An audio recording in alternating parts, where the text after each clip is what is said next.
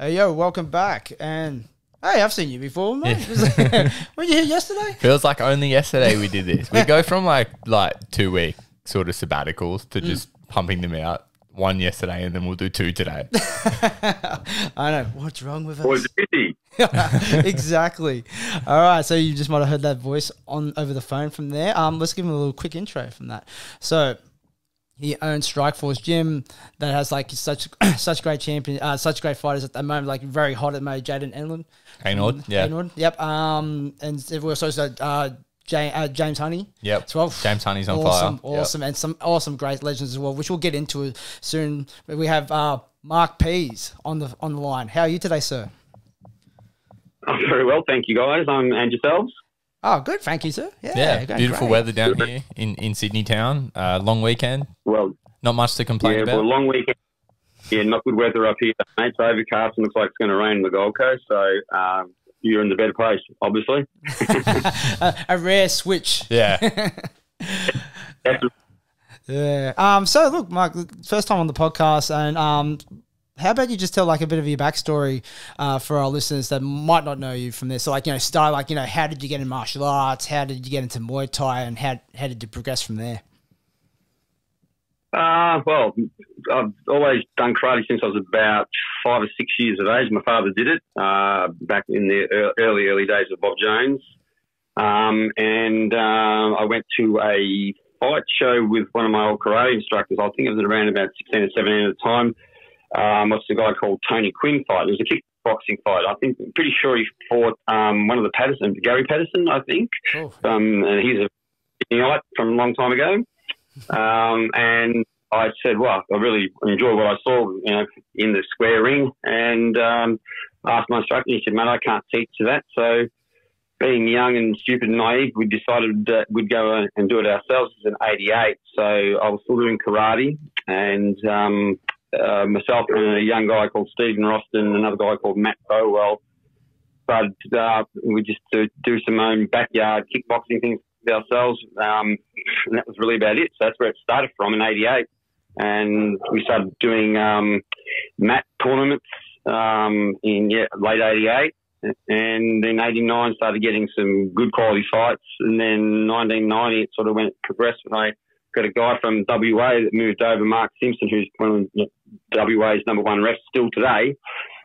He comes from a strong boxing background, and I was more of a kicker. So we sort of combined our talents together, and we started getting some really good fights quite quickly. And it just virtually took off from there. And then that was probably 90, 91. And as you all probably know, way back then, it was a raw thing. You'd go to a fight venue and you'd get weighed in, and they'd say, look, come back in an hour, we'll see how you go, how many fights you had, and then weight would say 61, 63. They said, all right. Come back in an hour, they would say, okay, there's someone here, 65, he's had about as many fights as you, what do you reckon? So that was it. You either took it or you went home. So that was the raw old days. But it progressed quite nicely from there too, and they'd say, okay, we've got a fight for you. And in probably 93, 94, it got a lot better. There was a lot more, 3 or 4 more promoters, Blair more starting to bring ties over, and then we decided that we'd go to Thailand. So it's sort of, the Thai itself didn't really structure us till probably late 90, 91, but when the Thais come over in 90, 93, that's when we really thought, far out, this is for us. We need to do a lot more. We need to go there to learn. So it all panned from there. Ah, nice. So when you made your own trip to Thailand, what were your initial thoughts and experiences, and where did you go? Initial thoughts. Okay. We went with a guy called Tim Dharmajiva, who's a gentleman that owns Sit Songpinong in Bangkok. Now, he took us up country, myself and a couple of mates, to up near Kanchanaburi onto a sugarcane plantation. Now, the gym was called Tairungaria. I'm not sure if it's even still there, but they all had kids. And he said, this is where everyone learns the basics from here. It was, like when I'm talking a horrible looking old gym, it was concrete. The windows, there was no windows, it was barred. People looking in because it was a sugar plantation. The bags had dents from everyone. If you didn't kick the dent, you got sore shins. And that's how we learnt. And we learnt to skip quite frequently for a couple of days before he would even look at us, and it went on from there. So Tairungaria was first, and then a small little gym in Bangkok called Prem Chai, and then Tim had a lot to do then with Fairtex because he was managing it at the time, and that was probably around about 96, 97. And we started going there, but we also started going to Koh Samui with Stephen Fox. Because Stephen Fox was running tours from there, and like Koh Samui was dirt right. It was not like it is today. You know, there was very few Westerners there, especially in Bangkok. It was a lot of you know, there's a few Dutch people there, obviously Raymond Deckers, Hippolyte, some guys like that. We were a little bit before Wayne Parr, that is. So yeah, we weren't treated the best, but we weren't treated like because you know they didn't really know Westerners at all, and we sort of tapped into their sport. Now Damien Meyer, I'm not sure if you remember Damien Meyer from WA. He was a pioneer. He was going over there to Sichuan with Bob Jones. So we all started blending. We all sort of knew who we were, and we'd go to the same sort of gym. So in Pattaya it was Sichuan.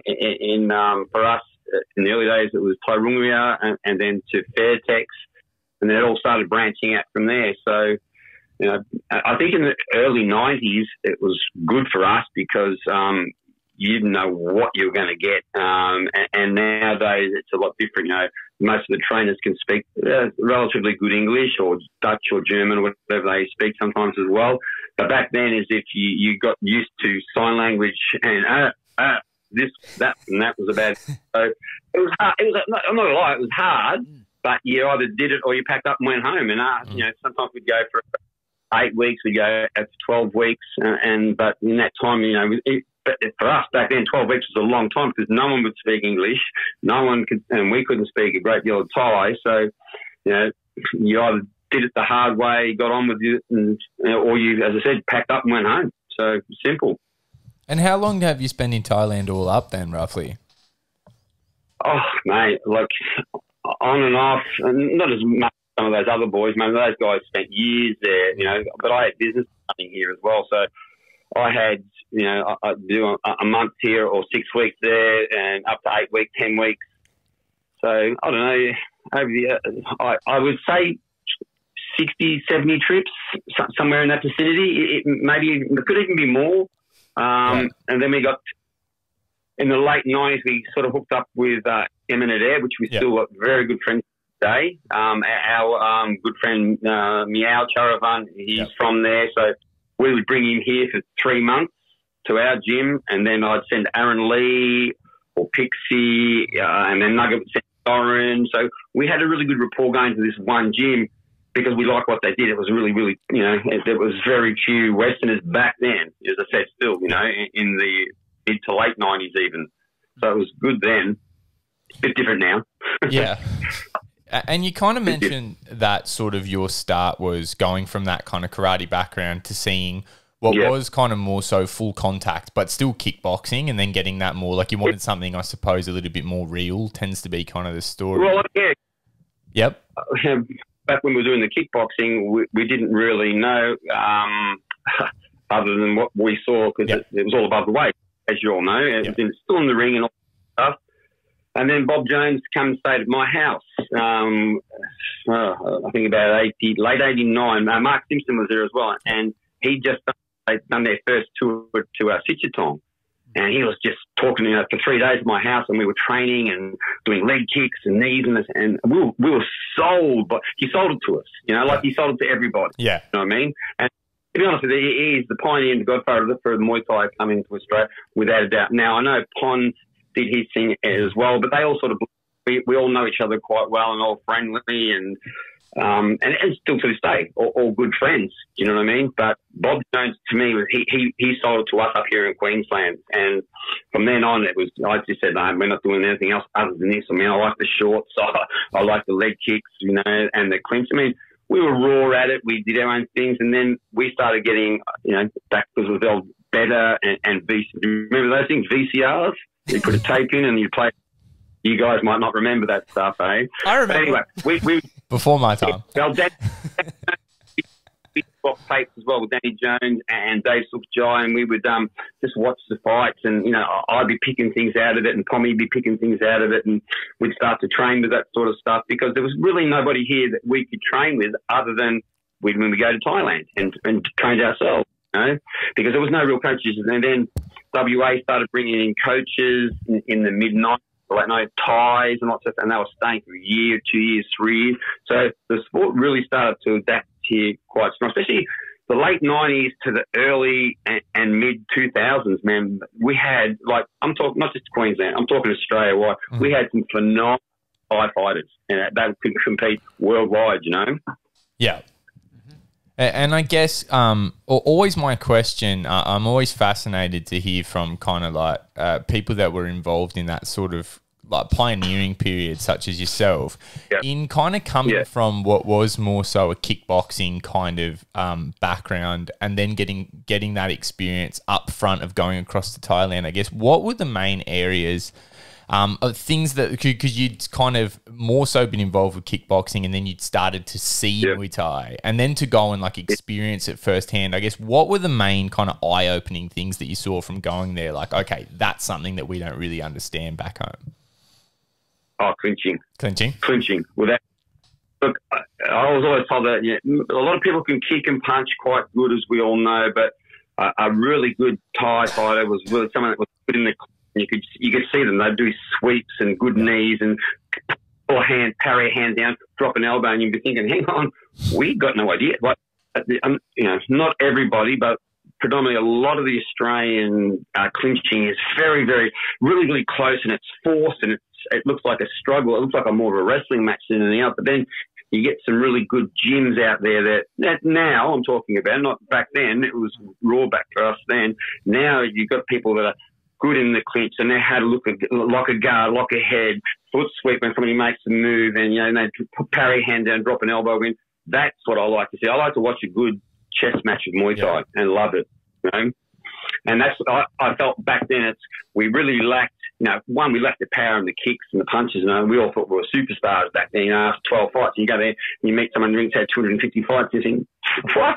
250 fights? Fights, and then you get belted, and they'll go, who was he? Was he a champion? Oh, no, he was just somebody that's had 250 fights. He was never at the main stadiums and things. So we learnt the hard way, but sort of paved the way for the newer people to understand that, don't just go in and put your hand up to do any fight against somebody that you got no idea about, It's more of a, way of life for them. It's us, it was like you go and do a bit of a tour, learn a few things. We'll go and we'll have a bar fight, or we'll go and do a stadium fight up country. You go up country and you're thinking, these guys have never even been to Bangkok, some of them, and you think, how many of these guys had 75 fights? You knew that they wouldn't even weigh you. They just grab your arm and your stomach, your legs, and they go, okay, you match him. You think, hey, okay. And you wouldn't know if he had 1, 10 or 400 fights. So that was the good thing. Now look, they still do it a little bit, but mate, it's all weighed-ins, it's all done. You got Max Muay Thai and Thai fights. They're a lot different now. Everything's done a lot more efficiently, but I feel that's more catered towards the Western and the European clientele. Yeah. Definitely. Speaking of which, I remember, when I was first started, watching Muay Thai, my first experience watching Muay Thai was through Fox. Yeah. The evolution shows and that as well. And I was a huge TS2 fan, Aaron Leigh fan, major big fan. Can you talk us through about those early beginnings? And it's almost I guess it was a golden era for Australian Muay Thai then as well. What was the scene like there? How did it build up? And and going today, what's the differences? Okay, well, back then, so Aaron was in the mid-90s as well. So he came in, but it was funny because Brian Murphy and Scott Bannon, as you probably both know who those gentlemen are, they've, after the fights, they've said, this kid's going to be a world champion. He was just a very natural athlete. He was a sponsored surfer, and he was just very good at what he did. He did, again, come from a karate background as well. He just had that, I don't know, he was brash, he was cocky, but didn't care. It's like he was walking around at 48 to 50 kilos, and he'd be sparring guys like Pixie, who was 65, 66, or Danny Didowski, who was early 70s, and he would spar them like he was their weight, and you're thinking, who is this kid, But it was really, but I said before, Australia-wide, we had a really good pool of fighters back then, like Daniel Dawson, Darren Reese, Parr, Corbett, I mean, I could give you a list of probably about 50 blokes that were good. Damien Meyer, Kurovic, Blair Smith, the list goes on, and up here as well, Nugget, Soren, Craig Hogan, Humpty. It's just, we were very, very lucky back then to have such a pooled talent. And, like Nugget and I still have a really good, close working relationship and friendship, like we've known each other 30 years, but, like our boys have all fought each other. But after the fight, some of the people are going, Matt, some of the best fighting I've ever seen, but they're good friends still, like Pixie and Humpty, they're always at each other's weddings and funerals, and they come to our parties and all that sort of stuff. Soren and I as well, Nugget and I still talk, So I think back then it was a little bit different. I'm not, there was not, again, the social media aspect sort of came in. I feel, it made it good, but it also made it a little bit, in my a little bit bad because people were sort of trolling people and stuff. He's had this many fights, but he didn't care. You either trained for a fight and you fought him, or you didn't fight. And back then, like I had Warren Shaw promotion. There was the Fight World Cup explosion with Ray Matsumura. There was Evolution. There was some really good promotions going around, but we did it in a way that was like one every three months. So people sort of look forward to, it's not another show for another 3 months type thing. So everyone, and we all had great crowds and there was great fights, and not every time that, each, my guys or Nate's guys got on the same show, so they had to train hard to make sure they were in with the showing for it. So it was a lot different then. Nowadays, as you all know, there's a lot more promotions and so forth. Look, I'll put it out there. I don't feel... not all. There's still some really very good, hard, strong fighters out there today that still have that old school values, and I love it. But now some of them have, they've got a mind coach, a dietitian, strength and conditioning coach. After 3 fights, I'm thinking, whoa, after 3 fights, and I just feel it's lost its way a little bit. I think a lot of people putting too much pressure on themselves. Obviously, for the social media accounts. I mean, not everybody. I mean, please don't get me wrong on that. But there is a few people out there that do that. And if it works for them, it works for them. They may maybe to get sponsors on board and help them out with their training fees and all that sort of stuff. But after 3 fights, man, like I can remember when after 3 fights. Man, all I wanted to do was have a beer, ice machines, and lay down for a while. That was what I wanted to do. Oh yeah, bit different. I mean, like I said, like I had a couple of cash converter stores up till with a few other guys up till probably 6 or 7 years ago, and I started seeing that the sport was evolving quite a lot, and it did evolve. One because of the social media sort of aspect, and because a lot more people started getting involved. It started not just about guys anymore. You're getting females that wanted to train, young kids that wanted to train. So it became a little bit harder. So I decided I sold out of my businesses and I went back to, I did a Bachelor of Sports Coaching at University of Queensland to understand athletes better on a sporting psychology side of things, because I had a little example. I had a fighter that was fighting and he was doing really well in the fight until about the 4th round and got a bit of a touch-up. So I sort of, not abusive, but I got very, very much in his face in the corner trying to re-motivate him. And he slowed right down. And I thought, what? At the end of the fight, he goes, why'd you do that to me for? He says, I was getting belted there. And then you go into verbally. I said, what? So I sort of thought, well, if I don't start evolving with the newer athlete, I'm going to lose a lot of people. So now, as I said, after the 3 years of university, I walked out as a Bachelor of Sports Coaching. And what I liked it is now I've got a fighter program for each fighter that comes to my gym. That's why we're quite lucky. So all my coaches know that I get a sheet and I give it to the fighter, and it talks about things like, what motivates them, what their goals are for a year, 3 year, and 5 years, and what their weaknesses are, what they think their strengths are, and how they like to be spoken to by a coach. So then I formulate a plan from looking at all that to try and get their weaknesses to strength and help them to get to their goals and know how I need to speak to them in the corner without getting too over the top. And that way then we start working on a board. So my coaches know that, okay, with such and such fight, I need to work on this aspect, and this aspect. Even if they don't have me, they'll have somebody else like Malcolm or Darren or Brent and holding pads or whoever. So that way then we're sort of all on the same path.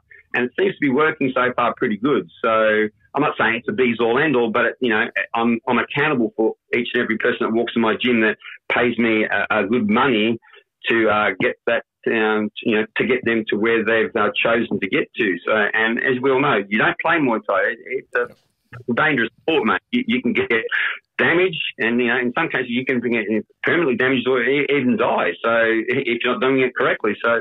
I think everyone should choose the right coach, be smart, choose the right coach. Yeah. So if you kind of look at like how you used to train fighters to obviously when you did the university degree from there, is that mainly like the main changes you saw in your coaching philosophies? Yeah, look, no. I still train them the same way on the pads and the bags and all that sort of stuff, but just giving each individual fighter a program so that I know what we need to work on with that fighter rather than saying, okay, you do 5 rounds, you do 5 rounds in the bag. Now, if you've got 30 people in your gym and you've only got 3 coaches, it gets a bit hard to sort of get that little bit of interpersonal relationship working. So when I understand what makes my fighter tick, what they like, what they don't like, how they like to be spoken to, what motivates them, I can use those things as a plus for training, so that way I don't have to keep looking at them all the time. So the pad-wise and all that stuff, we still, you critique and things like that, but it was more to do with probably the psychological side, the emotional intelligence, getting to know my fighter, what makes them work, what makes them, what they like, don't like, what colours they like, what they like to eat, just so they make, he's taking a bit of a vested interest in me. I can get the best out of him or her. Yeah. And off of learning that, I suppose, like as you start to kind of personalize your approach on a fighter by fighter basis, I suppose as you're getting that tailored approach per fighter, you mentioned that you kind of find out how they like to be spoken to and stuff like that. How much of that do you gain from just kind of asking them, and how much of it is, because of course, like when you ask someone, how would you like to be spoken to in a corner? They might have an idea in their head of how they like to be, but then there's also kind of it might be different to what actually works in practice, I suppose. So like, what's the balance between understanding what they want from them and then just figuring out what they want from, do you try different things? Like, how does that kind of process work? Yeah, look, it's funny you say that, because I give them the sheet of paper so they can, I said, have a really good think about this. When you write down these answers, I said, make sure it's coming from your heart and your head, not just go, I want to be spoken to like this. I said, because if I get to a corner, and I've seen that, the majority of them, when I say, how do you like to be spoken to in the corner, all say the same thing. And that's every fighter from Corey Still to Natalie, Pavlides, Jayden, James, Anthony, all of them say the same thing. Speak to me in a way that needs to be done. So that so you can interpret that any way you like. So I feel that they've done bad, I need to get into their face a little bit and give them that little bit, let's go. We need to start digging a little bit deeper. You've told me you want to be this fighter, you're not showing me this. Okay, so, but I do it in a way, I don't demoralise them. I just do it in a way that I have to dig deep. You can look deep inside you. You've told me you want to do this. I'm not seeing that. So I'm just sort of putting it back to their court rather than on my court. So if I start yelling at them, go, you're not doing it the way we've been training for. And I've seen guys, you guys would have seen it too. I've seen guys slap people in the corner, throw water on them in the corner, and you think, I'm not going to respond to that, And, I think a lot of fighters, a lot of coaches now are starting to see that this is the way forward, because, back in from about 2008 back into the 90s, you could get away with getting in your fighter's ear and really giving it to him, and you get a result 9 times out of 10. Nowadays, you can't. People are a bit more sensitive now. They are sensitive, and sometimes you've got young kids, and I'm little kids, 8, 9, 10, 11, 12-year-old kids, and then females as well. But sometimes the females are probably a little bit, I feel sometimes the females are a little bit stronger mentally than a lot of the guys. And I've got some pretty strong female fighters, or have coached some pretty strong female fighters, and I feel that I can say, once we start talking and I understand how they work, I can then start, I know in my heart how far I can push them before it gets a little bit too, not abusive, but too over assertive. And then they get a response back, And as I said, most times I get that response that I want. Yeah, I think it's fair because like at the moment from there, just your gym's like one of the strongest gyms in Australia at the moment in terms of like the fighters you're producing and the fights you're taking. Yeah. Oh, look, it's not just me. I've got a pretty good coaching team there, and with Darren Freiberg, Malcolm Maxwell, Brent Simpson who comes down, Hadika Pratt. We've got a really good team, but what's good about our team is everybody. If the fighters aren't fighting, they'll hold pads as well, but they'll give to the lesser fight, the guys that had 2, 3, 4, 5 fights, and they'll work with it, give them their spin on things, So I'm really big on the humility in the gym and the respect, but there's no ego. Look, don't get me wrong, we all have our little egos and stuff like that, but it's more the point that that these guys will pass their knowledge on, because what I teach is sometimes a little bit different to what somebody else is going to teach, but as long as it's all panned into the same area and they're working on the aspects that we need to work on, it's fine. Absolutely. Yeah. So, like, looking at a couple of recent fights that some of you guys have had from there, it's like, because like this, especially like let's say Jayden's last one where he was at the Prince Promotions from there. Like, how do you approach something like that? Like, like potentially the fight 3 times in one night. How would a training schedule or how would you plan something to work out like that? Jayden's a different egg. Jayden's a human being that trains probably 8 hours a day anyway.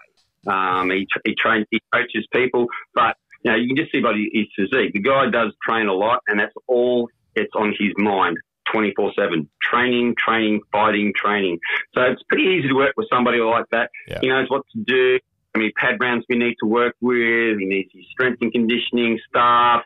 He does rounds. He does his clinching work. But being as we all know, in a Super 4, it depends what injuries you cop. The first fight he had was with Michael Badetta. I thought, oh God, of all people to get first up, we get him. Because Michael's Michael's a good fighter. I rated Michael quite. He's fought a couple of my boys before and put them away quite quickly. So I was a little bit not necessarily worried because Jayden's a pretty big boy, but I just thought that if Jayden kept moving and not standing still, he'd do well against him. But then, Michael started spinning and then Jayden started spinning techniques. I'm thinking, oh my God, what's going on here? But in saying that, he didn't get any injuries from it, which was good. Yeah. So he just kept his work rate up really, really highly.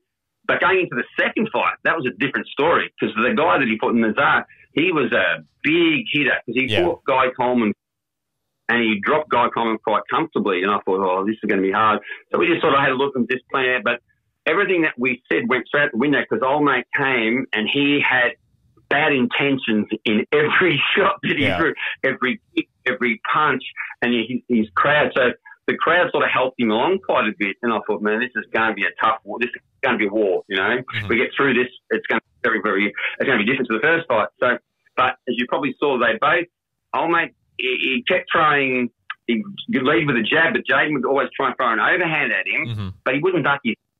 And then they went to the corner and he pressed Jayden with a jab. He threw an overhand. Jayden threw an overhand, but Jayden moved his head. He came in straight, and it was a very hard knockout to watch because it was a pretty bad looking knockout. That was brutal. Yeah. There was even and I didn't know what to do. I thought, geez, hang on, this guy's knocked it now. He folded at the knees quite comfortably. Yeah. And I thought, I felt sorry for him, but he came with the right attitude. He wanted to press, and he did what he wanted to do. So, had he gone to the full distance, I think Jayden. I still think he would have won, but I feel he would have been a lot poorer than what he was going into the last fight.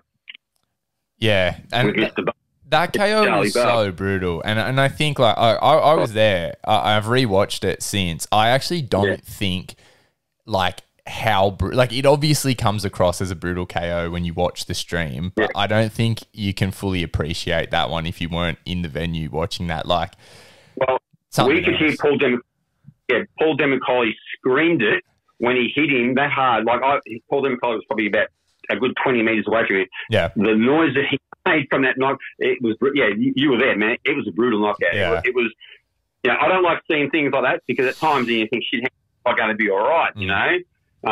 And Nick Carr's giving me the thumbs up from over the other corner. So that was a good thing to know, you know. It was a little bit daunting at first, but, you know, geez, you know, and if old mate hadn't come in so hard, it probably wouldn't have gone like that. But he really wanted to assert the authority. But, yeah, we know what it is. Like, he had his home crowd there, so the adrenaline better of him. He probably doesn't normally fight like that. He probably does fight a lot more composed, but he just wanted to, it was all kill or be killed type thing. And unfortunately, that case, he was one that got put down. Just that's the game, isn't it? Yeah. Live by the sword, die by the sword. It is exactly right, mate. You can't put it any plainer than that. That's the game. You make a mistake, you're going to get caught for it. It's not like tennis. You make a mistake, it's 15 love. If you make a mistake, you're out like you're out on your feet or you're out cold. Yeah. Which set up, of course, in the final. I'd imagine. I think the top two seeds in that tournament were Jayden and Charlie. Who had fought before. So what's it like as a trainer? You've of course, in an 8-man setting, you can't prepare for any one person. You don't know what the draw is going to be, but I think a lot of people kind of tip them, if not to see each other earlier in the final. What's it like as a trainer to then take your boy to the back and be like, okay, we've now, after 2 fights, we're going to fight one of the top guys in the country that we've had a pretty hard loss against before. Well, what's that process like as a trainer? Well, it's funny because we were sitting in the same change room together because, like, Danny Mac and Charlie and all us, we're all mates. Yeah. So Jayden and him were talking and talking. So it was, in a normal situation, I'd say I'd be out there trying to motivate. Let's get it on. This what happened last time, but this time we have to do it differently. I think that all went out the window. I think Jayden was more than willing to just do the fight, to see the fight through. And do it comfortably. And it was a good fight. He wore everything that Charlie threw at him. He stood there toe to toe. He didn't excel himself. But in seeing that, I knew he had an injury as well because he got a banged up shin. Charlie had a banged up foot. So to me, it didn't really showcase the best of what those guys could do. I think if they had it allowed, because Paul Zendokai came up and said, look, they're both eruption fighters. They both fight with elbows. Let's go to the final with elbows. And Prince goes, mate, we're in the they like kickboxing. They don't like those here. I'm thinking, you've got to be kidding me. You know? And you can't change the rules of a tournament while it's on. It didn't eventuate, but, it is what it is. Charlie's, the best at his game in the country at that weight. It's good to see. It was good to see that Jayden got through, and I think he broke a mental hurdle against Charlie. So they're possibly down the track there may be another fight later on with those boys. But again, like I said, we're all mates now as well. So it does at times get a little bit harder. But those guys, they're there to compete, so they'll put on a show and then go have a drink afterwards together. You know what I mean? So that's what it is. That's the fight game. That's what I like.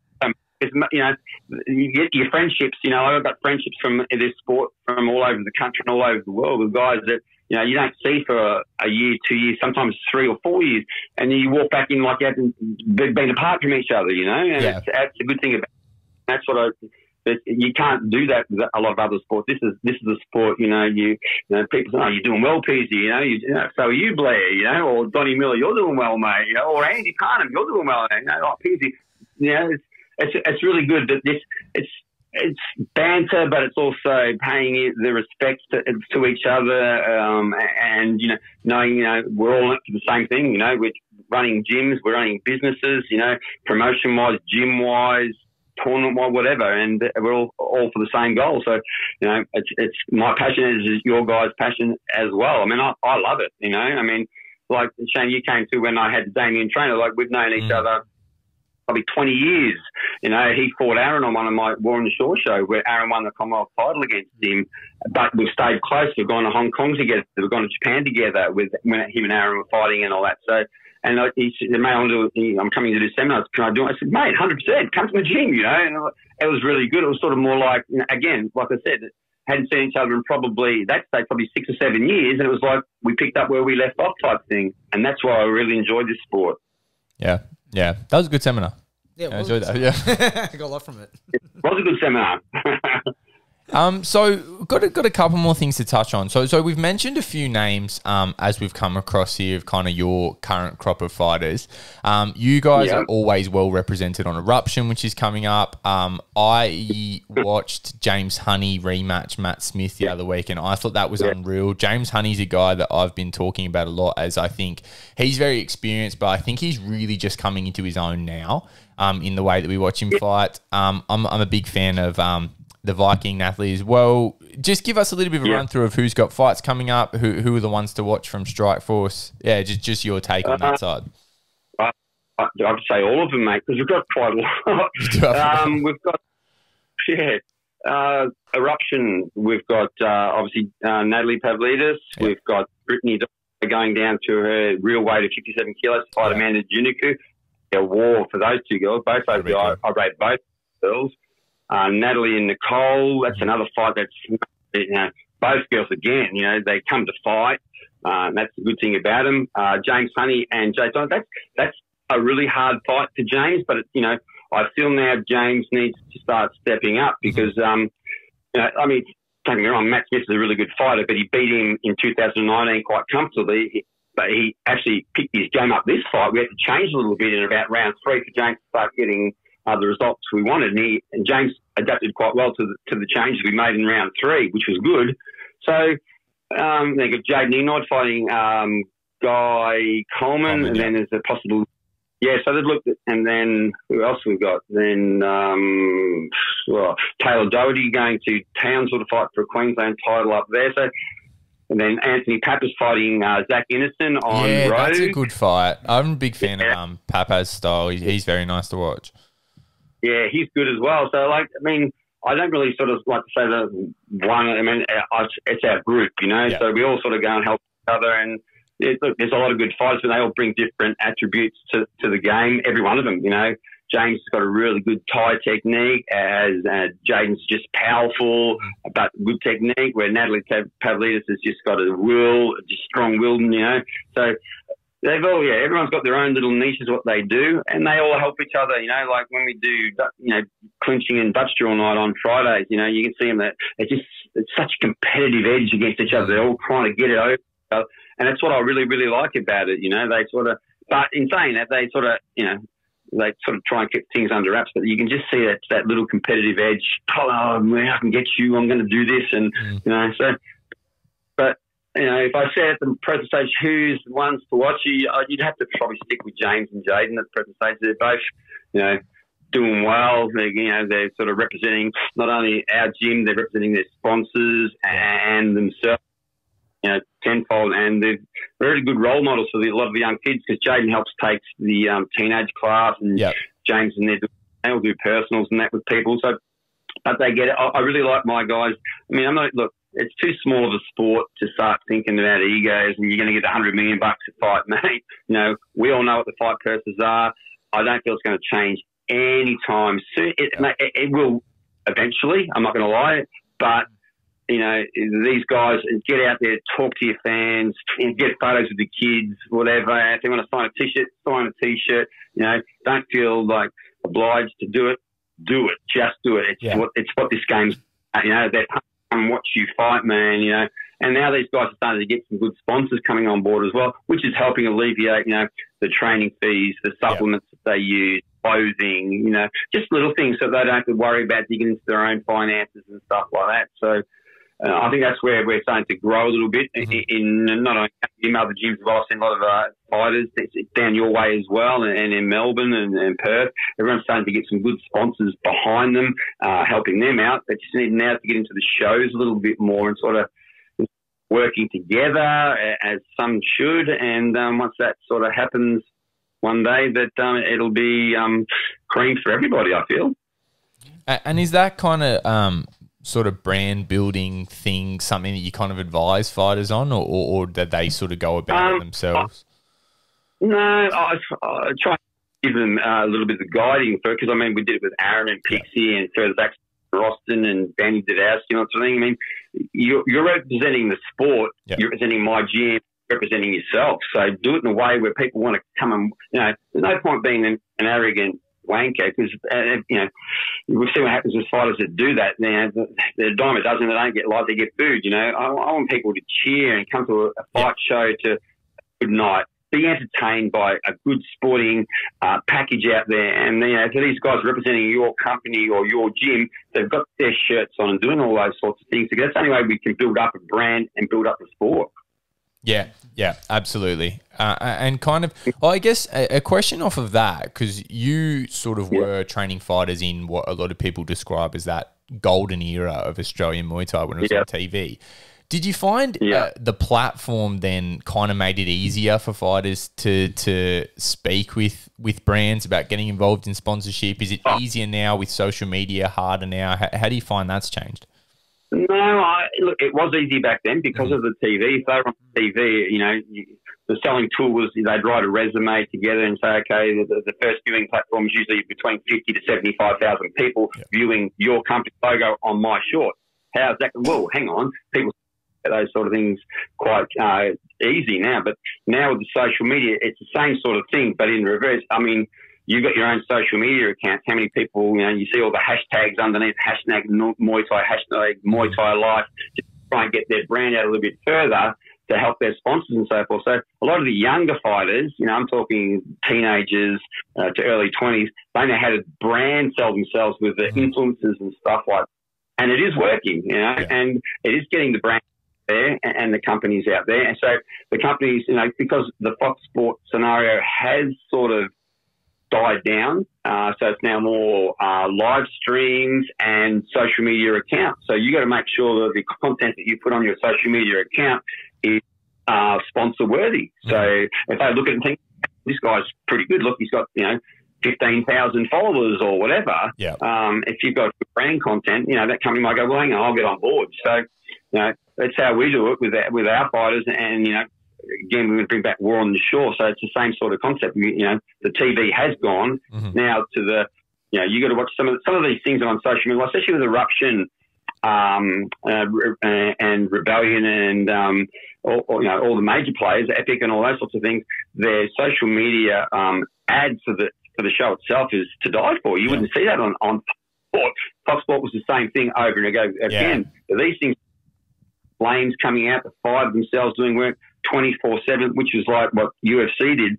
So I think we're now I believe we're in the infancy of that, definitely, and it will grow. And I think once that starts to grow with more sponsors coming in behind the fighters and then eventually to the fight shows, the promotions will get bigger. And with that comes along that then obviously the fight purses will go up. So I think we're in a delicate time. We should be able, if we can capitalise on it, I think we're going to do really, really well in the next few years because again, we have got some fantastic fighters in this country again now. And I think that's just, there was a bit of a lull in probably 2010 through to about 2016, 17. There was some good fighters. Not now. Now there's a lot of good fighters again, and that, from way through to here and you guys and Victoria and South Australia as well. So we're on board, and if we can enhance it by looking after the sponsors with the social media platforms and the live streams and so forth, and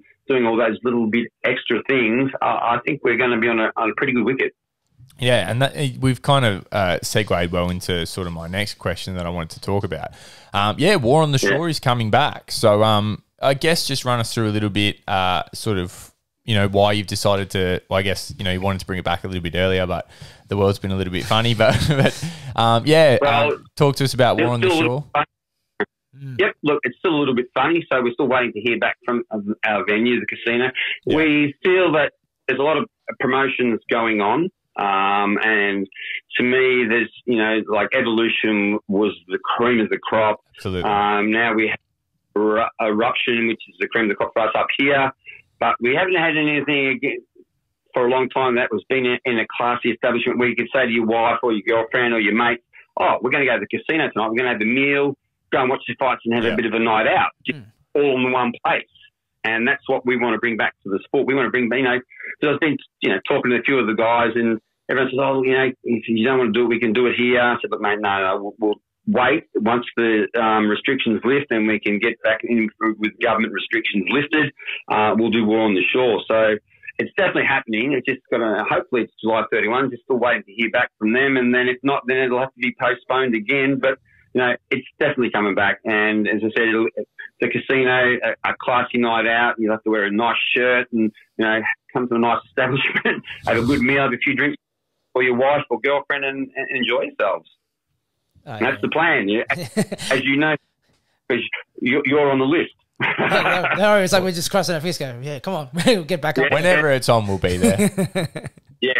So as I said, we want to encompass, because flights are cheap. So, and as I said, I have got some pretty good sponsors on board with myself and my partner, Mr. C. So, doing all those sorts of things, if we can bring out a really good package of what we used to do and lots of things, people are going to want to come to that package each time. We want to go to Warren Shore. So, what we're trying to do.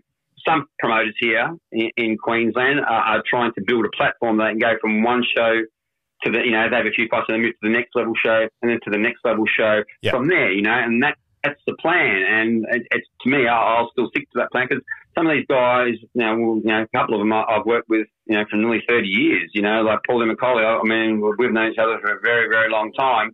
And, look at Eruption, I mean, it's, people go, because at home, yeah, it is, but also because these fighters are good and they bring a crowd to watch them fight on that, or watch her fight on the show as well. So it's a really good platform, but we still need another one that's just going to be that, to the next step as well, Yeah, absolutely. So, like, with your promotion from there, do you have any memories of like some awesome fights from back in the day that really stick in your mind? Oh mate, yeah. Pixie and Soren had probably three of the best fights I've seen. Now you can have a look at them on YouTube, and I'm not going to say them, but they were all really, really close. Like I think we won 2 and Soren won 1. But I can sit there and watch them all day. It was good, clean, quality Muay Thai. Aaron Leigh, fighting some of the guys that were on Explosion, and he'd fight some of the Japanese superstars that were 3 to 5 kilos and still knock them out. Danny Dudowski was, Daniel Kerr, and then he fought a couple of boys, from all over. So, yeah, look, I could give you probably 100 fights from not only mine, from Evolution, that stick in my mind. And I still watch those fights today just to, pick up little things again. Okay, that's right. That's how we did it back then. And, it's just little tweaks here and there. You guys probably do the same thing as well. I mean, I watch probably a good 5 to 8 hours of fights a week. Some new, some old, just to pick up, okay, so, because I look at a certain fighter and say, okay, you're sort of shaped like, say, him, Superlek, or you're shaped more like, Nongo or something. Okay, we need to sort of give you a little bit more balance like that, because if you train everybody the same way in your gym, people get pretty okay, they're all going to do this, So I look at body shapes and as you guys would as well, it's more of a science. You work out what they're good at and what they can do, and look, I love it, man. I can't put any more plans than that. It's something that's going to be until the day I die. So end of story. All right, awesome. I think that comes to the end of the time at the moment from there. So Mark, awesome. Thank you for coming on. Really appreciate it. I loved it. It's awesome. Yeah, man, it's like great, and love to have you back on as well at some point as well. Like maybe if your show goes through, when you get close to the show, we'll get you guys on. Maybe Mr. C and talk about the show coming through would be good. Yeah. Look, either way, man. If it comes together this year, it comes together. If not, we'll get it happening. But as I said, it's something to look forward to. Yeah. And I've had that much response from not only you guys as well, but people in Melbourne and in WA, mate, come back, have Warner short. It's good to hear those sorts of things. And as you know, it's why you do it. I want to bring this platform back for that particular reason, to get that next level up. It may flop. I don't think it will, but it may flop. But if it doesn't, I think it's going to be good, and it's going to make people are going to go, okay, we're going to fight this, but I want to go on War on the Shore. So you keep fighting like that, you get on War on the Shore. So or you get on Siam to Sydney, or you get on Domination or Muay Thai Grand Prix for those particular reasons, because you're on those smaller backyard country gym fight shows, and all of a sudden people start to take notice here, and then you start looking at those little pathways to get there, and that's the good thing. Yeah, it is massive for the sport to give the up-and-coming fighters something to aspire to, which I think for a few years it was kind of missing. 1,000%. I couldn't agree with that anymore. It's just something that I feel in the last year, especially in our state, has lacked a little bit. But you got Paul Demacoli now doing that sort of thing. But there's still a couple more to get that sort of. You've got the C quality shows, and from C you move to your B. Then there's no real A's, other than Paul. So we've got to start building that up a little more because there's more G's out there. There's more fighters out there. And that's, you've got to educate. One, you've got to educate the coaches. You've got to educate the fighters. You've got to educate the promoters to start building this as a good network, so and works well. And look at UFC. It's sort of, it keeps building and building and building. They got, they do documentaries on the fighters 2 weeks before in their house, what they're eating, how they train, talking to their wife, kissing their kids goodbye. Just you get to know the fighter. And they're little things we should start looking at as well. Education. So the fight, on that fight hops in, someone goes, "Oh, that's the guy sitting with his wife, kissing his kids. Oh, he's a great bloke." You know what I mean? Yeah. Just things like that. Take that little bit of a stick. People thinking about it's all to do. It's all thugs. It's not all thugs in Muay Thai, mate. There's a lot of educated people in Muay Thai. Yeah, it's important to tell the story. I think that's what makes a difference in promoting a fight. So people will get interested in the fight, but you'll really compel them to watch and become invested in the sport by telling them stories. Yeah, 100%, guys, 100%. Nice, good. So, Mike, if anyone wants to get in contact with you or find your gym, where can they find you on social media? We're on Instagram, Strikeforce Gym Australia, and we're on Facebook, Strikeforce Muay Thai Gym or Strikeforce Thai Boxing Gym. There's two of those. One's mine, one's Mr. C's.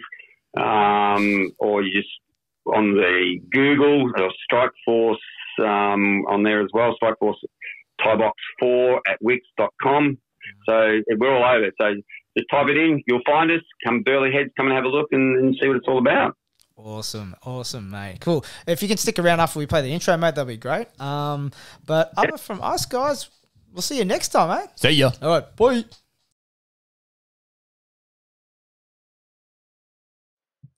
Cool, Mark. Thanks for that. Legend.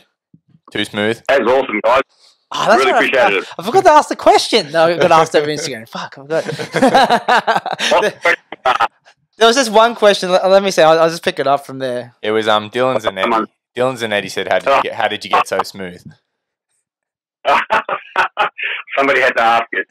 Look, it was a fight name that was given to me I used to go Kingfisher, as you all know, who owns sits on Canola. So in time, we used to club quite a lot together up here in the Gold Coast. And we used to go dancing at the clubs and all sorts of stuff. And I think just chick called me and she goes, "You're so smooth on the dance floor. You're just too smooth." And I thought, it just stuck in my head.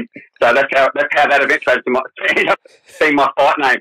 Aaron Leigh got too smooth too for the same reason. He could dance, he could do anything. It was just too smooth on the level.